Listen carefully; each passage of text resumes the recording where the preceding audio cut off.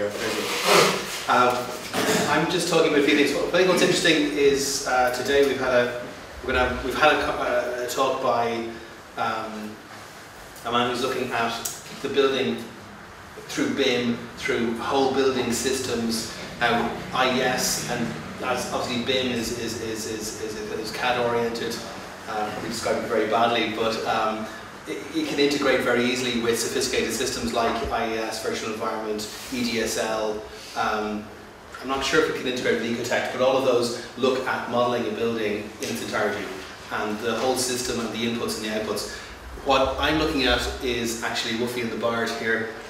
I'm looking at drilling down. I mean, information is only as good as what you, the outputs will only ever be as good as what you put in. And some of those, all of those tools, unless you actually look at what's actually happening in terms of the health and robustness of the wall, and unless you actually look at, let's say, the extra overheat loss, so what I'm looking at is two of those tools. I'm looking at thermal bridging and I'm looking at hydrothermal simulation. So they will be extremely key inputs. And what I'll be showing today is that if you don't take account of some of those elements, those kind of focusing in on the building fabric and seeing what's happening there and its appropriateness, you're going to get information that could look fantastic and could convince the president of the UCC to do some fantastic works, but is based on some premises, some understandings and some default values that actually don't stand up when analysed. So it's really important that we have the big picture analysis. It's also important that some of the key inputs are also correct and challenged. And that's what this is. So Woofy and the Bird, how a knowledge of hydrothermal simulation and thermal bridging is needed to make better, long-lasting, energy-efficient buildings. And I will explain that pun in a moment. Anyway, who we are. Joseph Architects, we're low energy architects. We set up in 2003.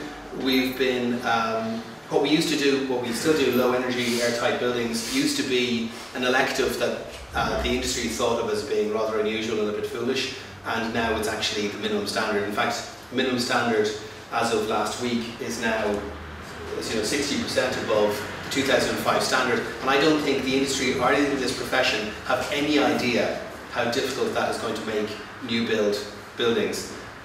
Renovation retrofit standards are also increasing at last. They didn't really increase for about a decade. They're now increasing. I'm focusing mostly here on domestic buildings, but this also applies to commercial. And we are going to see a continuing ramping up of minimum standards for retrofit in the next few years, because by 2050 we're looking at needing to achieve, whether it's physically possible or not, we actually have to achieve carbon neutrality for our entire building stock. Now, if you take it that most buildings only get renovated, a building like that building in Cork might get renovated once every 110 years, but a normal house, let's say, might get renovated, serious deep renovation, if we're lucky, every 30 years. However, a kitchen could get pulled out every 8 years. So, we're in 2011, you add on 30 years, or you add on 35 years, and we're already at 2050. So the kind of work that we're doing now, actually, of the buildings, I presume most people, there's a good majority of architects here, probably, I know there's people from other sectors, but the kind of work that we're asked to do, as opposed to the kind of work the guy who pulls up in a white Nissan van outside Mrs. Johnson's house is asked to do, he'll be asked to do what gets the grant as the minimum, the cheapest, and the least amount of thought. If we're involved as professionals, we should be looking to bring, to evaluate the design better. We should be looking to bring the buildings that we're involved with, and I'm thinking about retrofit here, beyond the national minimum. And the government is bringing everything towards a minimum, trying to bring through its grant aid of C1. So for instance, I'm going to be showing you an example from a department of a Dublin City Council block of flats, where the Department of Environment gave Dublin City Council funding for that building only if they got the average of the buildings up to, I think, C1, and nothing less than C2. And as many as possible as B3. So that's a minimum standard where funding is now being applied. We as professionals should be going above that if we're looking to seriously face climate change, all those sorts of issues, and carbon neutrality by 2050. And I think we don't have much options on that, because I think it's of great importance. It's very significant. Anyways, in practice, we try to do that. In terms of building fabric consultancy, in 2009 I launched the president of the RAI at the time, Sean O'Leary, and John Gormley, the Minister, were very kind in launching for me my consultancy, and we've been doing some very interesting work since. We set up the consultancy because as a practice we realised through the study I've been doing, through the articles I've been writing, through contact with the government and other agencies, that there was an incredible lack of understanding of building physics, of where we needed to go, of the standards that were needed. I'll be showing you later technical guidance documents that are incorrect. No code of practice for retrofit, that will be ready next June. Huge swathes, huge areas, I mean, it's incredible opportunities to think about, but huge areas where, as an industry, we are not ready for what we're being told to do. And we need that, and we all need education. Every single person in this room needs education. Every member of the government and local authority needs education. The schools need root and branch reform. I mean, we actually need to turn on a pin. 60% increase from 2005, where 2005 for most of us is not that far beyond yesterday. 60% increase in minimum standards for new builds in housing is extraordinary. It's historic in terms of how we actually build, what's acceptable to how to build, and what tools we use. So the consultancy was set up to support that. And then in terms of training, I'll be mentioning some courses at the end that we're going to be doing in the next while. But we've taught about 19 times in this room the Designing Low Energy Domestic Refurb course that we created for the RAI, which was the first course, general low energy focused course that the RAI has ever run. I think it's one of the first courses that isn't proprietary or based on a particular material or system either in that area. So that's run very well. We're running hydrothermal simulation courses, which I'll be talking about, with the Fraunhofer Institute of Building Physics, and we were appointed earlier this year as the Irish cooperation partner for the Fraunhofer Institute of Building Physics in relation to WUFI hydrothermal simulation. And we're also teaching thermal bridging. So we're besides other courses, besides on Friday I was teaching unemployed people about green skills and upskilling in Cultivate Building in downtown. So that's a little bit about who we are. We're spread, but what we're trying to do is, in everything that we're doing, enable a step change in building fabric design. There you go. So the pun, thermal bridge or not thermal bridge. There you are, TV or not TV. Term 5.2 is what I want to look at first. It's just one particular type of thermal bridge software. It's free. It does take a little bit of learning to use it. We are teaching it, but I know some people who are happy finding their way around building standards and codes, etc. Have been able to learn it themselves. Some of them are learners. And we're looking at revealing the hidden impact of thermal bridging on energy efficiency. So starting off, what is thermal bridging? Very simply, it's the extra overheat loss at junctions. It's not the heat loss at the junction. I mean, if we're looking at that, where that window meets that wall, or where two walls meet in the corner, or all these different, they're two-dimensional junctions. The corner right up there where the wall meets the two walls, that's a three-dimensional thermal bridge. So you could pick your way around the room. It's the extra overheat loss. There's plane element heat loss from between that pier there, from the very corner of that window frame to the very corner of the other window frame. There is plane element heat loss, U values, the whole way across. But there's additional heat loss occurring at that junction. And this is not understood by the government. And this diagram, which you may be familiar, it's an excerpt from diagram 2 in TGDL. It's been there since 1997. I'm very sad to say that it's being republished again in the new TGDL, which will be, the PDF of which will be out in about a week's time, and it's absolutely inaccurate. These are bigger thermal bridges than the one on the left. Clearly the one on the left has greater heat loss overall, so plane element heat loss and thermal bridging together, watts per Kelvin, the one on the left has the greatest heat loss. But if we're talking about design against thermal bridging, which is what that diagram is about, diagram 2 in TGDL, the other two are actually greater.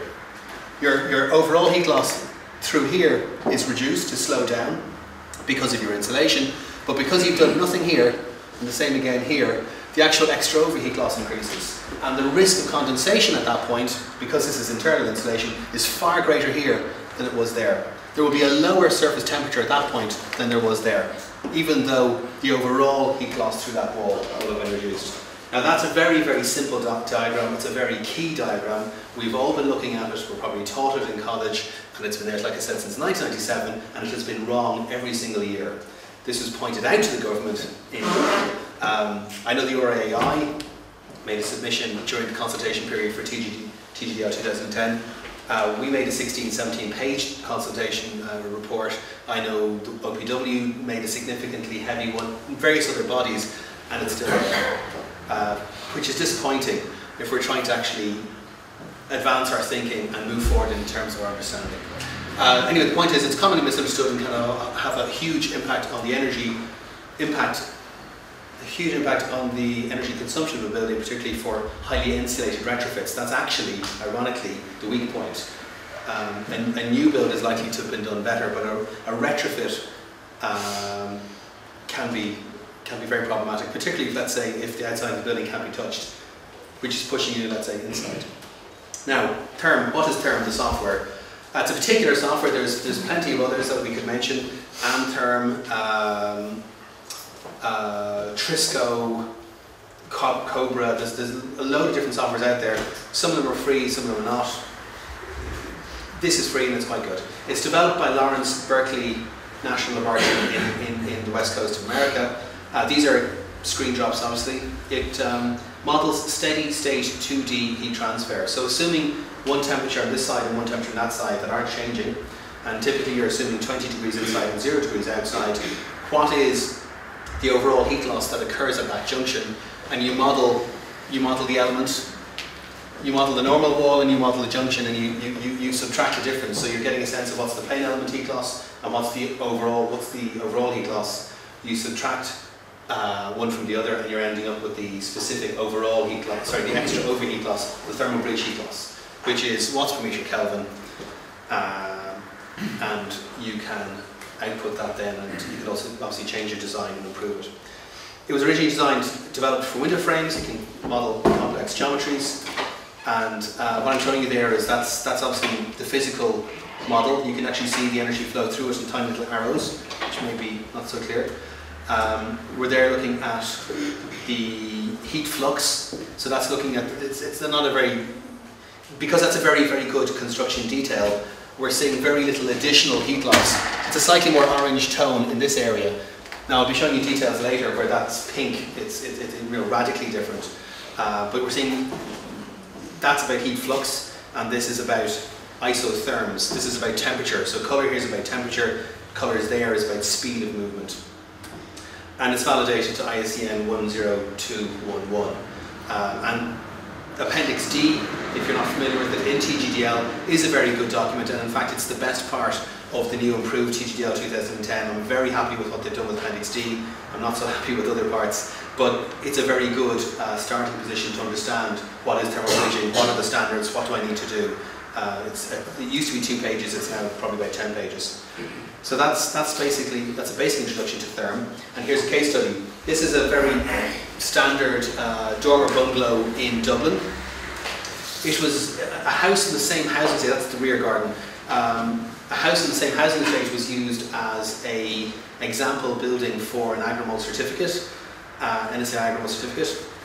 And I happened to have done a survey in the same site, the same housing estate. I was very unhappy with the agri-mold certificate. I thought it was dreadful. It cost the supplier about €35,000 to pay for this agri-mold certificate. It gave extraordinarily bad advice, and of course he has to increase the cost of his product to justify this agri-mold certificate. And I don't think that's a good thing. I think the government should be serving us. Anyway, 1960s bungalow, hollow block walls, uninsulated, etc. Now, your building was 110 years old. That building's 1960s with the same specification. No attic insulation, single glazing, solid walls. But there's thinner walls, in fact this is probably worse. The only thing this has is better than yours is it doesn't have big bloody vents underneath the windows, so it's marginally more airtight, hopefully. Anyway, external wall insulation upgrade was called for, ventilation systems, etc. But we focused on the walls. We used Therm to measure the energy impact of the thermal bridges, and just, I'm not going to go through the whole thing, there's Breaking the Mold 3 is the third of a series of articles we wrote, all of which are downloadable on my website, josephlittelarchitects.com. it goes into the details and it talks further about the thing. But it's what I want to get across here is the broad picture. What we're looking at here is if we're looking at the walls only, we're not focusing on the windows and floors, but we are we're not focusing on the roof and the walls in this particular diagram, but we are focusing on the heat loss through the windows and doors, which in the 3 renovations we've just assumed those windows and doors are the same, they're not changing. So in terms of watts per Kelvin, which are the units we're looking at, so we're comparing plain element heat loss, which would normally be measured in watts per metre squared Kelvin, and thermal bridge, or linear thermal transmittance heat loss, which is normally watts per metre Kelvin. So watts per metre Kelvin, obviously, because a junction is linear, and watts per metre squared because it typically is a surface. But by using watts per Kelvin, we can compare both of them on the same page, the same units. And what we're showing is that the grey area, the darker grey area, which becomes striped, hatched in the second two, is the heat loss, the plain element heat loss through the walls in that building. So we've got the heat loss through the windows and doors at the bottom, the heat loss through the walls, and then at the top is the extra overheat loss occurring at all those junctions. And it includes junctions with the floor, by the way, and with the roof, and with the windows and with the doors, etc. So you can see it, 6% of extra overheat loss. Thermal bridging is not a significant part, it's not a particularly significant part of the overall heat loss in those walls and windows, and clearly we need to improve the plain element heat loss. Thermal bridging at this stage isn't critical, but there's a lot of heat loss otherwise. We then upgrade the walls with external wall insulation to a U value of 0.27. So very standard. This was about getting the grant, it wasn't about going super low energy. And the plain element heat loss, so the dark grey area has reduced to that hatched area, the dark grey in the middle, and all good. And that is in exact agreement with that particular agreement certificate. It meets all of the details that are shown in that cert that cost all that money. And what we measured was that the thermal bridging summed together for those walls increased by a huge proportion, more than 3 times. So the extra overheat loss increased by more than 3 times. Now the overall energy loss associated with the walls has clearly decreased from there to there, that's true, but this is unnecessary. And this will result, if it was internal insulation, it would definitely result in condensation on surfaces. Because it's external insulation, it still remains additional heat loss, but there's less risk of condensation on the inside. There's a difference that way. A thermal bridge with internal insulation has 2 negatives. Much higher risk of condensation and the extra heat loss. External wall insulation, less risk of surface condensation, but still the same heat loss. If it's the same level, if it's the same watts per metre Kelvin, the same level of extra heat loss. And we just applied better details and redid the calculations, and we resulted in a level of thermal bridging which was 11% of the total here, but is also clearly less than it was at the start. And there's no reason why an Agrimo certificate and the kind of guidance that we're expecting and the quality work coming from our offices shouldn't be of that kind. Now, just to say that the example 3 there cost 4,000, but it's a particular building that was quoted by a particular builder. It cost 4 grand extra. Now, if you looked at the payback on that building, it was the same payback. But what happens? So, basically the time by which the extra money was recouped by savings in the day-to-day energy costs was met. It was that line crossed that line essentially. But thereafter, you were looking at being quids on instead of having sorry, hard to describe this out without a marker. But basically, the rate of energy increases after that point were dramatically flatter. So from the point of payback, it was by far a better deal. The whole, thereafter, and the payback was about 15 years, which is, you don't get 5-year paybacks. Those kind of short paybacks are very unusual in retrofit. But 15, 20, 25 years is the kind of thing you do see more often. Point being, that will be more comfortable space. The temperature surfaces throughout the building will be more even. Like I said, less risk of condensation, and it's a better financial decision. Now, if you break down the red areas on the left, they look like this. This is how each of those, that 6% over there, breaks down in terms of lintels, jambs, sills, corners, etc. And what jumps out obviously is that in the Agramon version, in version 2, the poor quality retrofit, the gables and eaves, the amount of extra overheat loss of those junctions is huge. So even if your budget didn't stretch to dealing with low thermal bridging approaches throughout that, all those junctions, if you don't do something at the gables and eaves, once you know that that's the level of heat loss occurring there because of the details, and like I said, there's more about this in the article, you'd be very, very foolish. If you had a tight budget and you had to make compromises, you should not compromise on your thermal bridge junctions at those particular gables and eaves, and this makes that clear. Just if you look at specifically the sills, you can see we've got a temperature factor, so that little thing up there is F4SI, 0.68, I'll be talking about that in a moment. We want to keep that above 0.75 to minimise the risk of condensation. What that's telling you is literally all of that original wall has a risk of condensation. Will likely have that slightly damp feel that you sometimes feel in winter time on an old uninsulated wall, telling you that really the dew point isn't very far behind it. We can see an improvement of the temperature factor at the sill window junction, the window board window junction to 0.75. But if we go down to the good version, it's up to 0.96, which is fantastic. We can also see significant more banding. The temperatures in the room, the temperatures on the surfaces within the room are much more constant in the version 3 than in version 2. Now that was temperatures, isotherms. If we look at it, these are all the outputs from the therm. If we look at, this is also number crunching, but they're all graphics from therm. If we look at the heat flux, so now colour represents speed of heat loss, of movement, heat movement, energy movement. We can see that underneath the sill, underneath the window is clearly the weak point of any external wall insulation retrofit, and there's a significant increase from, let's say, somewhere around 6 watts per metre squared Kelvin in heat flux to, sorry, that should be watts per metre squared. That should be watts per metre squared. So from about 6 watts per metre squared up to about 8. So that's a significant increase. And if you look at the last version, the fact that it's cold tells you, it's not cold. The fact that it's blue tells you that there's a very slow and very uniform movement of energy through there. So there's a clear difference between the three approaches. And I think this diagram here is really powerful and explains an awful lot to me, and I think it's a really good one to keep in your heads. This third line here isn't from therm. It's something that took quite a bit of number crunching in our office. But if you only see that once, I think you don't forget it.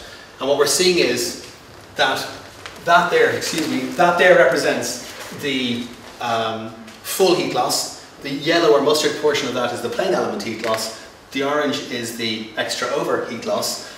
And what we're doing as an industry, we're focusing so much on U value, and so much the plain element heat loss and the U value, that we're forgetting the fact that if we have, particularly in renovation, if we do a poor quality renovation that hasn't been thought through, and we don't particularly deal with this area here, you can see the difference, that they're very, very similar in this area. The heat loss overall does, yes, it decrease, but the notion that our heat loss now is represented by that mustard area, and that dealing with that yellow or mustard area is enough, the plain element heat loss, is very foolish. If you don't deal with heat loss in a particular area, if you don't actually make a change, energy moves through it as it did before. But it's now hidden, because if you look at deep, again thinking about domestic buildings, it'll tell you that you can use a default Y value, which is collecting all of the linear thermal bridges together and dividing by the metre squared of the area of that external envelope. It'll tell you that use a default value of 0.15, and that will assume a value of something like that. It'll assume that you've got thermal bridging which is similar to the original pattern, much, much smaller. And in fact, the overall heat loss hasn't changed, but our attribution, how we're able to describe it, how we have created codes and standards to describe one type of heat loss compared to another type of heat loss, that's what's changed. We've decided one area is coloured yellow, one area is coloured orange, but the actual heat loss at that junction is still pretty much the same. It's slightly reduced, but not as much. But it's now off the page in terms of the standards that we're used to using, and the inputs we use in software tools would allow us to put in 0.15 as a Y value, like I said, a collected thermal bridge. but it's not actually representing reality. And that means then that the outputs from that tool, whether it's IES, whether it's DEEP, whether it's SBEM, etc., is wrong. And we're, yes, we've done something that's positive, but you can actually have a negative there as well. You could have more surface condensation. You could still have an energy bill that's higher than the energy bill we thought you had, or that the tool predicts that you're going to have, because you're not actually taking account of these sorts of things. So we need to integrate the whole building tools with the tools that focus down on certain areas. Now, the second case study, this is Glover Court for Dublin City Council. Now, just I suppose, referring to what I just said, insulating the plane elements more, plane element being the window, the wall, the floor, the roof, etc., can lead to a significant increase in additional heat loss at junctions, I said that, and increased risk of surface condensation and mold growth at these junctions. So it can be quite significant. Now, if you're talking to Dublin City Council, their biggest concern is actually condensation and mold growth, etc. I mean, if you saw the papers recently from buildings in Tala, buildings in Dolphin's Barn, fully grown fungus in the corner of a room, or mildew on the surface, or increased maintenance requirements, or clients complaining of respiratory disorders. These are tenants complaining of respiratory disorders, or homeowners too. These are the kind of things that can really scare people. And once they've spent the money that they can ill afford to get those energy efficiency measures taken to them, and they still have these sorts of these issues which they didn't have necessarily before, they can get extremely concerned and say, what the hell's happening to my building? I'm scared, what's going on? And in fact, what's going on is someone just hasn't taken account of these impacts. Anyway, Dublin City Council were given €1 million to bring these flats to an average of B3. Sorry, I thought it was C1. I thought it was C1, but it might be B3, one or other. But they're only going to get the money if they genuinely got to that standard. So obviously DEEP was important. Domestic Energy Assessment Procedure, I presume you all know what DEEP is. It's a very basic government software that is a whole building software, but it's nothing of the complexity of IES or even SBEM or various others, but it is actually the tool that's being used to calculate heat loss in 1.9 million buildings in this country, so it's kind of important. It does some things well and some things very badly. And then the key thing here is it allows a default, the TGDL allows a default for thermal bridging, which for retrofitted buildings, and particularly small retrofitted buildings, can be wildly inaccurate, and there's no allowance for that. Anyway, DEEP can give a false estimate of heat loss and surface condensation at junctions after the retrofit. Dublin City Council commissioned Building Life Consultancy to assess which of various retrofit options achieved the least total energy loss, including thermal bridging, with least risk of surface condensation. So we took the existing building. They had already made some proposals. They had options A to M, so they'd already done a lot of work, and they had some architectural technologists banding out different options using DEEP. And like I said, DEEP had its default values. We brought them in a process from these to another design, and that's actually what's going to go ahead, a version of it. Anyway, this was a version approved by the Department of the Environment. There were figures, it was costed. It involves external wall insulation, no treatments to walls at the rear, so the rear would remain pretty much unchanged, our access at ground level. But the department, it was the lowest cost version, and the department approved that one. Now, after that, they were looking at different options, and they found that the cavities, some walls that they thought were solid brick walls turned out to be cavity walls. They found that there were 50 mil cavities which they could then pump. So they were looking at options where you could see that kind of the original brick walls. This is an overcladding solution, and you can see the original brick walls that they were pumping. Now, they were also, there's a whole kind of banded effect, and they're continuing the expression of the external framing of the building. The framing that you saw there, those yellow or cream lines are actually the floor slabs. I mean, and walls. It's in terms of expressed structure, Corbusier will be proud. In terms of thermal bridging, it's an absolute disaster. So they were looking at localized overcladding, but of course that has big impacts in terms of thermal bridging. And these are just crude sketches we were using to estimate, to start calculating and using therm to estimate our overall heat loss, the real heat loss and the additional heat loss. And you can see that the overcladding example there in the middle sketch, you can see that this would get its cavities filled, these areas here. You can see that that there is a classic area which is, you know, looking at, I mean that's very bad plain element heat loss, that's more than just a thermal bridge, but obviously in these areas you're seeing additional heat loss there.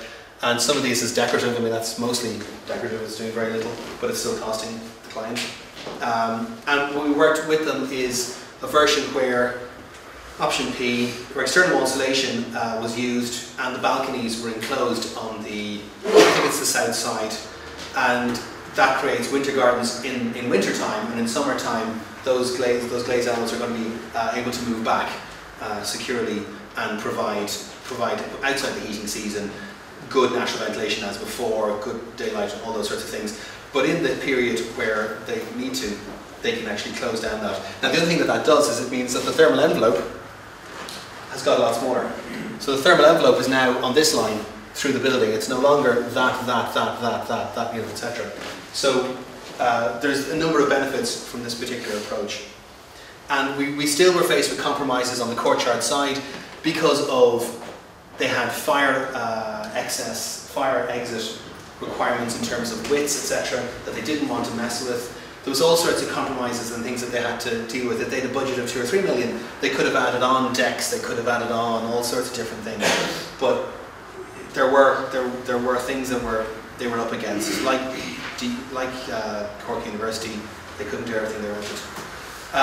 Now, if you look at the mid flat and if you look at the mid roof flat, they're both duplex of the building, and look at the thermal bridging in those units.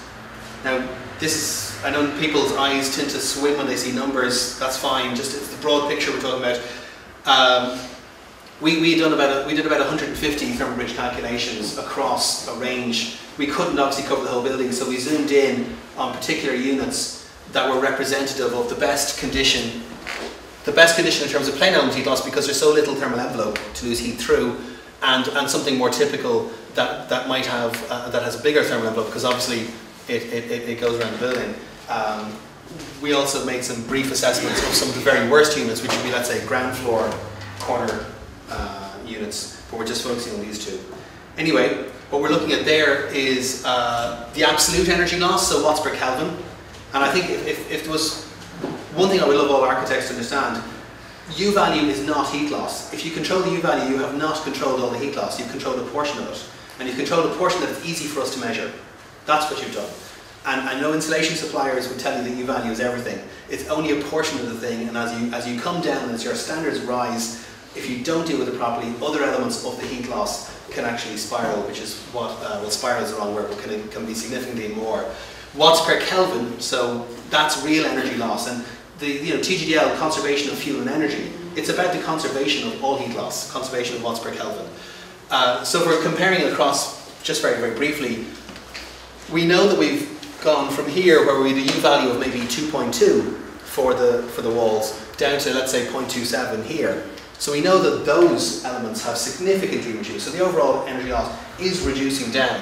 But what's interesting is, in some cases, the heat loss occurring at the junctions is actually going up. And certainly not going down as much as we'd like. If we, as I said, yeah, Y values are higher than 0.15 watts per meter Kelvin. That's the default value that you're allowed to use unless you're complying with the acceptable construction details according to the building regulations. As you can see there, for these small buildings, because the only heat loss, I mean, if you imagine this is a mid apartment, and that was the wall of the apartment, there's 3 windows in it, the only place that heat can be lost through the building fabric is through there. It's not losing heat through the apartments above, or flats above and below and to either side. So the square meterage, the metre squared of that unit, is quite small. So it'll have a bigger impact. So the smaller the building is, and the smaller the building fabric is, the more likely that 0.15 watts per metre squared Kelvin as a default Y value is likely to be very inaccurate. And what we're seeing here is it's at 0.52 watts per metre squared Kelvin, it's more than 3.5 times the default value. So the BER for this building, even before it's actually renovated, is already quite inaccurate.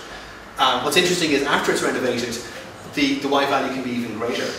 So there's an element there that's we're not dealing with as an industry or the regulator in terms of creating standards and default values that actually help us.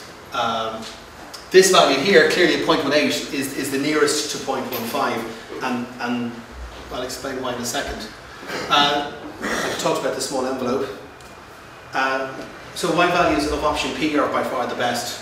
Now the reason, just out of interest, I know this for people who aren't used to thinking with this, it can be quite hard to get your head around it, but the reason that this value, even though there's a larger external envelope to the mid-roof apartment, the reason that has a better Y value, the sum total of all the thermal bridging is a lower figure than it is here, is because in fact we've actually been able to, it has a larger thermal envelope.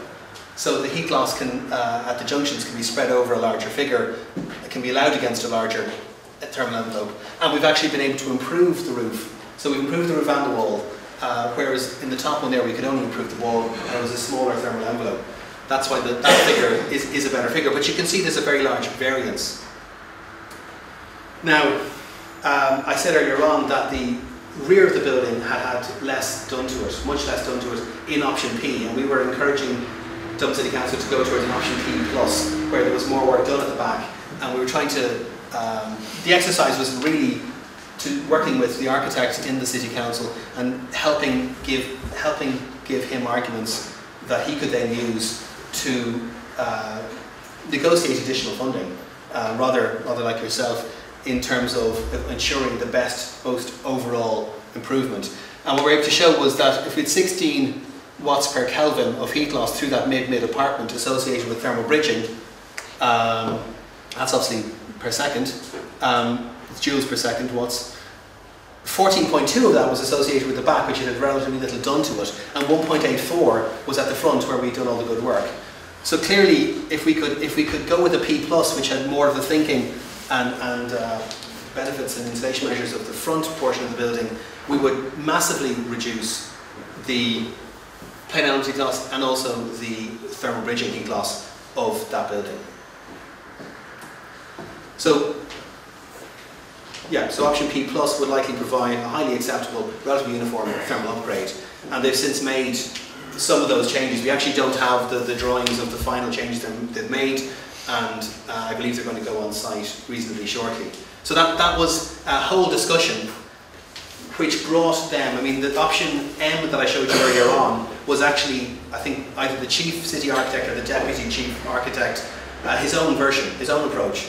So we had what the Department of the Environment wanted to do and were anxious to do. We had what the boss of that architecture department wanted to do, and we were actually able to persuade through number crunching and use of therm, an approach which was neither of those and which actually was more robust and healthy. So, so looking at condensation risk for the same buildings, I just said the thermal bridge analysis allows assessment of the risk of surface condensation. So if you do that thermal bridge calculation, you can use it in two ways. What's the heat loss, what's the additional heat loss, and what's the likelihood of condensation on that surface? Now, moving towards colder winters, which seems to be a pattern that was certainly they're talking about in the paper, we could be looking at very cold winters for the foreseeable future. I know a lot of clients, I don't know about you, who are saying to me, Joseph, I'm not going to go through on a winter like that, I have to spend the money. You know, and that's something we, for certainly the architects present, want to hear. And we need to do the right job though. So, thermal bridge calculation can help you with that as well, and it's under BS 5250, which is the code of practice for condensation risk, and Appendix D of Technical Guidance Dr. Waddell. The higher the temperature factor, F4SI, the better. 1 is excellent, 0 is terrible, 0.75 is obviously there. So depending on the outside temperature and the inside temperature, what's happening at that point is indicative of whether there'll be condensation or not. Now if we look, that's a simple section through the existing building, obviously almost zero insulation. This minimal insulation here is kind of a wood fibre or something that was used as packing at the bottom of the shuttering originally, and you know it is almost nothing. And we were proposing on the good side, the front of the building, creating the winter garden and the insulation line. So the insulation of the window line, some amount of insulation here that could be better, obviously, and then continuing. So it's a fairly continuous line as a retrofit. And obviously, this is still mostly decoration, but we went back to them about that. Anyway, if you looked at the temperature factors, you've got 0.29 on this side, you've got 0.285 over here. If we're looking for 0.75 to avoid condensation risk, we're clearly in condensation mode. There will be condensation there every winter. clearly running condensation. The maintenance regime for the department, for Dublin City Council, will be higher. The comfort level for the occupant will be lower. It's terrible. It's very, very poor. When we upgrade, we're up at 0.87 in this case. So that's a good deal above 0.75. That's very healthy. And you can see this has improved. This insulation is coloured blue, by the way, because in terms of temperatures, that's obviously being heated by the room and that's still outside. That's insulation that's having almost no thermal effect. It is, like I said, decoration. But there is some benefit occurring here, probably mostly because of that little amount just here. That's a higher figure than that, but it's still not good enough.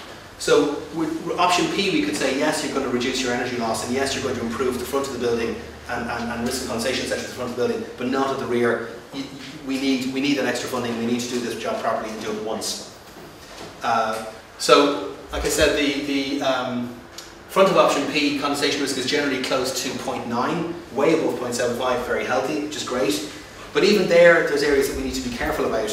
And for instance, that area there, where there's a walkway through to the back of the site, even with the option P upgrade, there's areas that could be improved. Now, actually, it strikes me it's pretty obvious that we could improve the amount of insulation there and help that one. 0.65 is getting closer. It's not good enough in my view. And 0.515, again, we might be decreasing exit widths if we insulated a little bit there. That cavity, I think that's a cavity that was able to be filled. But those two could be improved. But for the initial measures, there was something to say. So it's a powerful tool, and it really changes the way you think about architectural design and what's acceptable and not. Now, conclusions on that section. There's one short section after that. Conclusions on that. Looking at U value alone gives us false impression of the heat loss through the envelope, thermal envelope. Thermal bridging is commonly misunderstood and not properly accounted for. It can become far greater after retrofit works are carried out. The impact of thermal bridging grows almost exponentially for highly insulated buildings. Exponentially is a strong word, but it certainly can grow, as you can see in the diagram, if it's not taken care of.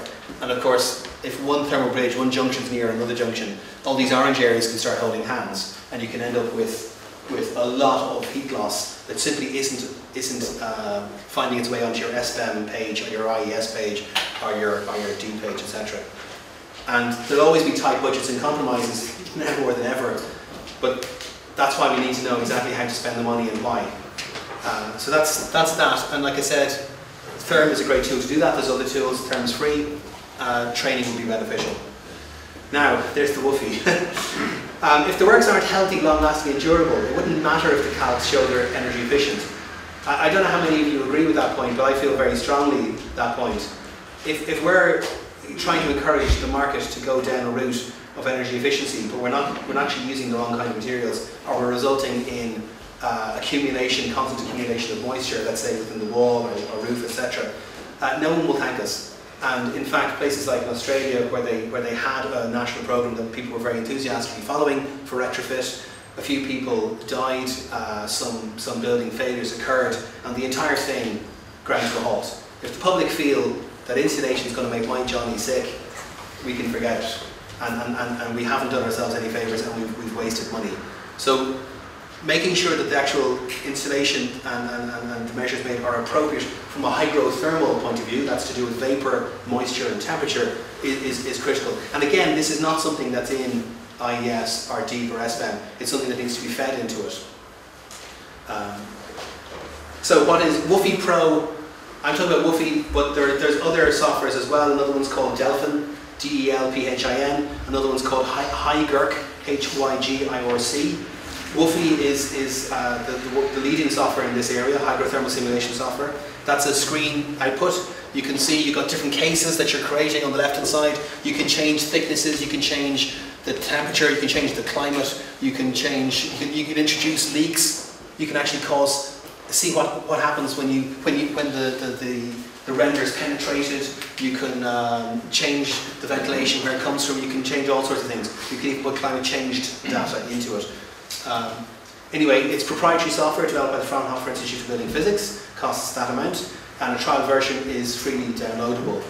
And increases in Ireland, downloads in Ireland are increasing significantly. They're only about 10 a month at the moment and rising. It simulates hourly hygrothermal. It's not hydro, it's hygrothermal. So like I said, vapor, water and heat, how all of that works together through a build-up. WFI Pro is one-dimensional. It's looking at that bit of building fabric in one line. You can also get WFI 2D, which allows you to look at junctions, discontinuous constructions. And it allows interstitial condensation risk analysis. It's moisture-dependent heat loss.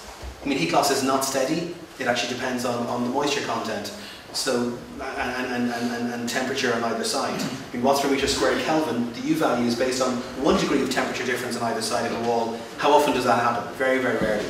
Normally we've got an awful lot more temperature difference on either side, and that will change the rate of energy loss. Also can be used to look at the risk of mold and freeze-thaw cycles, etc. It's dramatically more accurate and powerful than the old Glaser method, and it's relevant to far more issues and building types. For instance, Glaser was invented for timber frame, and it's actually very good. It's a simplified, highly simplified method for assessing timber frame, but it's being used every day of the week by most installation suppliers in this country to give you advice on the appropriateness of insulation upgrades to masonry buildings. And it should never have been used for that purpose. It's not meant to be. Anyway, hydrothermal simulation and WFI conform to ISEN 15026. Now, just very briefly, there's just two examples of measures that, as moisture content is increasing, the thermal conductivity is changing. I mean, polystyrene in this case is moving from somewhere around 0.038 watts per meter Kelvin up towards 0.078 based on water content increasing. You know, thermal performance is not static, and this here is just, it's something to do with latent heat evaporation.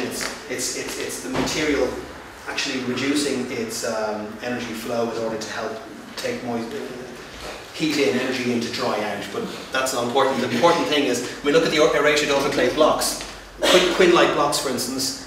It's the reason why there's a special quin-like block below the DPC line compared to above the DPC line, because water massively reduces the thermal performance. We need to know these things. So this is what it's about. This here is looking at a steady state U value and actually what's actually happening in the wall where there's transient U values. So hello Sean, every summer as the insulation material and the wall in general are drying out, the actual thermal performance is dropping. It's getting better, in this case nearer 0.12 watts per meter squared Kelvin. But as elements of that wall, driving rain, all these different things are affecting that wall every winter, the thermal performance is getting poorer, the number is getting higher. So that's something that, and you can also see that cycle is increasing, so there'll be something to say that's not very comfortable there, I wouldn't be happy with. But that's something, that transient U value measurement is something that's now required by the German government. They're no longer happy with the static U value because they recognise it misses too much of what's actually going on. And for instance, if this building, if something's beginning to go wrong here, which would indicate accumulation of moisture, again, there's no point in having a U value that looks great on a piece of paper if it's not real. So just some of the things that you can look at with hydrothermal simulation: frost damage, rotted timber, corrosion of metal ties, so the use of a lot of plastic ties or galv ties in walls. It can have an impact therefore on the engineer as well as the architect. Poor indoor air quality can be looked at. Issues of mold or moisture accumulation behind internal insulation is a classic. What's happening if that's timber, probably isn't, but let's say it's timber for the moment. If there's an awful lot of moisture accumulation here, is that actually travelling into the timber? Has it been taken in? Could that have a structural impact? A lot of things like that are of great importance, and particularly when we're dealing with old buildings that were used to being leaky, we're used to having a gale blowing through them, and used to having people wearing jumpers or whatever necessary inside. You change the environment, you control the conditions, you increase the moisture content, the relative humidity and the temperature, that can have an impact. It could be okay, it might not be okay, we need to know. Now this is a particular case study, it's the last case study for a stone-walled building in Glasgow, and it's a paper we're just in the stages of completing for Historic Scotland, and that's quite an eminent body. There's some very good papers on their website. We're looking at a solid stone wall building, and there's an inside picture, very basic, and we're looking at 3 different internal insulation strategies which were physically built. They weren't all measured as well as we would like, but we were asked to create a paper based on reasonable assumptions of what was done, and using proper hydrothermal simulation and comparing it to the Glaser method, etc. So this is something I haven't actually seen often in Ireland, where they've timber studs, cellulose is blown in, and they must have a certain moisture content in the cellulose, and there's then a device, I don't know if you can see it over there, it's like a little roller, it just rolls down the studs, takes off the excess, that wall is ready, and then it's planted with plasterboard. That was one of the methods they used. No vapor control there, which is quite interesting. You could say that's a niche or a retrofit product. It's obviously bio-based, it's a natural material, it's made from trees, from newspapers which were made from trees. Therefore it has hygroscopic characteristics which are useful. It obviously has a poorer thermal performance than some. It's vapor open, like most natural building materials.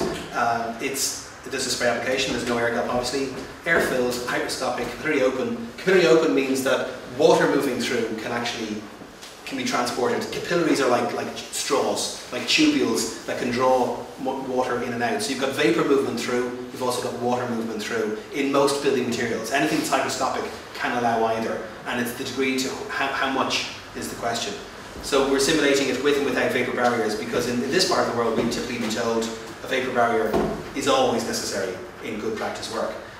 Here we're looking at a very innovative material, aerogel or space therm, available from Procter in Scotland and I think Ireland, but Aeroboard also have an equivalent product called Space Liner.